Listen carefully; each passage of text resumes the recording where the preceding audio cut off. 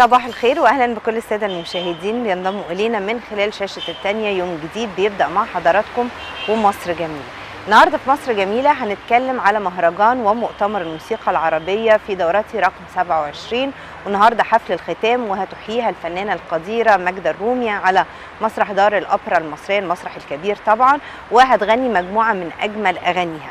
الحقيقه انه مهرجان ومؤتمر الموسيقى العربيه بيعتبر من اهم المهرجانات، واللي عدد كبير جدا من نجوم مصر والوطن العربي حريصين جدا على حضوره والمشاركه فيه، بالاضافه طبعا لجمهور دار الاوبرا المصريه. السنه دي العروض كانت مقامه على عدد كبير من المسارح الخاصه بالاوبرا المصريه، وطبعا المهرجان تحت رعايه الدكتوره ايناس عبد الدايم وزير الثقافه، وايضا تحت اشراف برئاسه الدكتور مجدي صابر رئيس دار الاوبرا المصريه.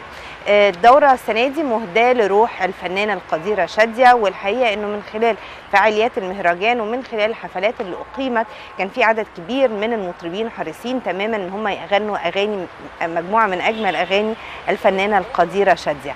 وايضا السنة دي تم تكريم مجموعة كبيرة من نجوم الموسيقى المصرية، زي تم تكريم الموسيقار الراحل ميشيل المصري، وعازف الكمان سعد محمد حسن، وايضا موسيقار حلمي امين، صلاح عرام، الفنان سمير الاسكندراني، لطيفه، وعازف الايقاع سعيد الارتيست، وغيرهم من الفنانين. والنهارده في حفل الختام هتجدو ماجدة بمجموعه من اجمل اغانيها، هتقدم 15 اغنيه منهم 4 اغاني جديده، وطبعا هيتم تكريمها ايضا من خلال حفل الختام. حفل الختام هيكون مذاع النهارده على الهواء من خلال شاشات التلفزيون المصري، وهنتابع حفل الختام وواحده من اجمل الحفلات اللي هتقام، وهي حفل الختام لمهرجان ومؤتمر الموسيقى العربيه.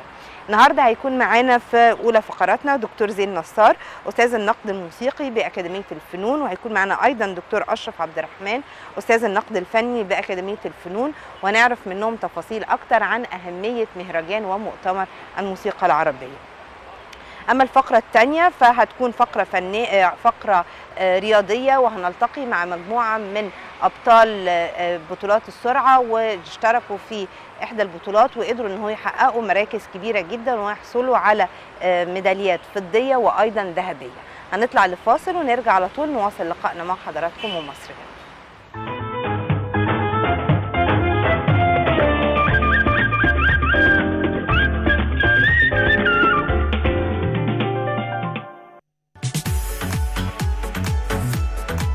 الجمال في مصر جميلة مع الأستاذ الدكتور منير ويليام لبيب، كبير أطباء جراحة التجميل، استشاري أول الأمراض الجلدية والعلاج بالليزر، استشاري أول الأمراض التناسلية والعقم وأمراض الذكورة.